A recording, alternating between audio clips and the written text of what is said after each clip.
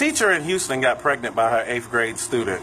Why the hell does this keep happening? We send our kids to school, hoping that teachers can help them spread their wings, not spread their legs. You know what? I really need to see this monster. I can't believe that she's out here. That's his teacher. She look good in the mugshot. I gotta see what she look like in her regular everyday. Oh, nigga. It got better?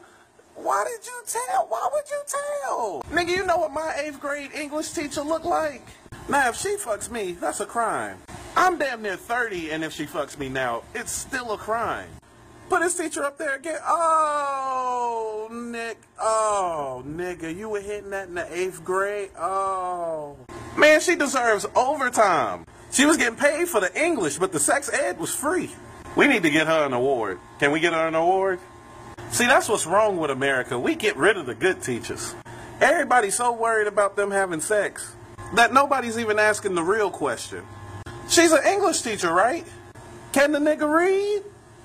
Because if he can read, then, you know, that definitely couldn't be my son. I'd be in the house saying all kinds of messed up stuff.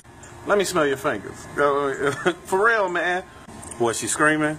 You hit her with the Davis dick?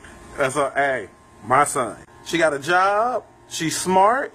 Hey, man, I wouldn't mind having her as a daughter-in-law. I'm going to be performing in Houston, Texas, Sunday, June 12th. Ma'am, if you see this video, please come to the show.